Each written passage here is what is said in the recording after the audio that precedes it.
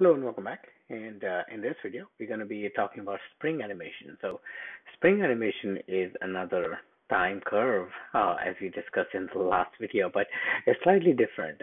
Basically, it relies a lot on the damping spring properties. So basically, the effect that it creates is imagine that you have an object bound to a spring.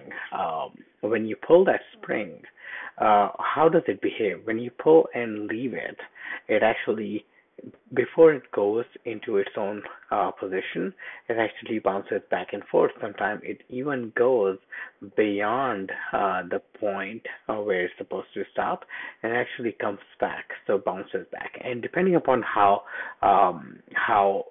what kind of spring you have, so basically spring damping is too stiff. In that case, basically your object attached to that spring is gonna go back and forth a little bit.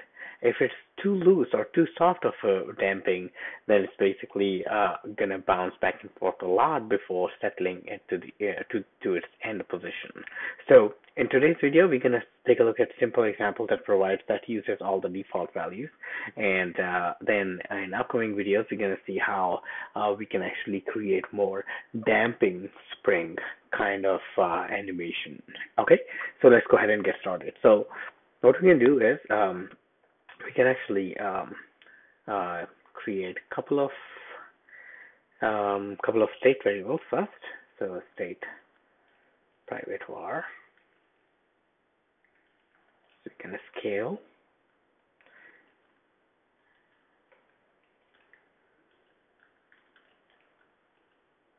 And then angle. Okay.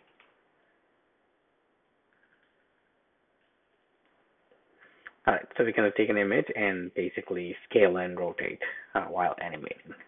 So system name, and we're going to use paper plane dot fill. Going to use the font, last title. Going to create a rotation effect with degree and angle that we have created at the top, the property that we are observing.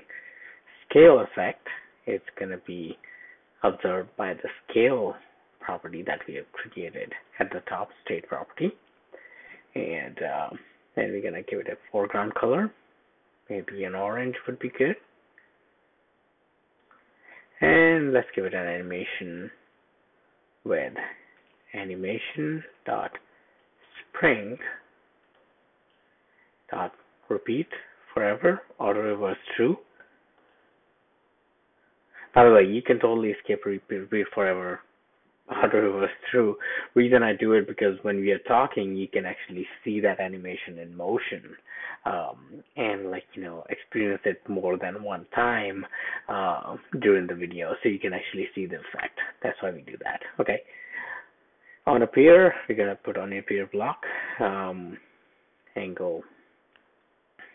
You're gonna have 360 cell dot scale.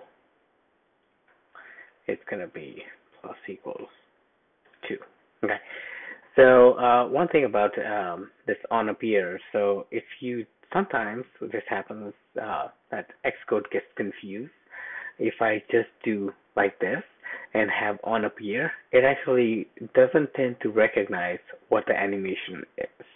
So for that reason, many times you're gonna see me typing this explicitly that this is animation dot spring in order to resolve that issue that Xcode run into. Okay, with that, let's go ahead and resume our view, our canvas, and Bill succeeded. Let's go ahead and play this, and you're gonna see the effect as it's got a bit of a bounce that it has created. Okay, so that is how you can use the spring animation, which is very different from all the curves, the timing curves that we have learned. Okay, in the next video, we're gonna take a look at another example of spring, but this time we're gonna actually use our damping spring values to define how we can actually create this effect with damping spring